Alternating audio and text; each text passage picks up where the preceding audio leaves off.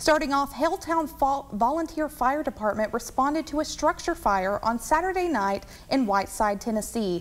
A little after 11 p.m., HVFD was dispatched out to the 4200 block of Highway 134. Firefighters arrived at the fire to find two RV-style trailers and a vehicle fully engulfed with the sole occupant injured nearby. Jasper Fire was called in for mutual assistance, and the cause of the fire is still under investigation by the TBI. No firefighters were injured battling the blaze.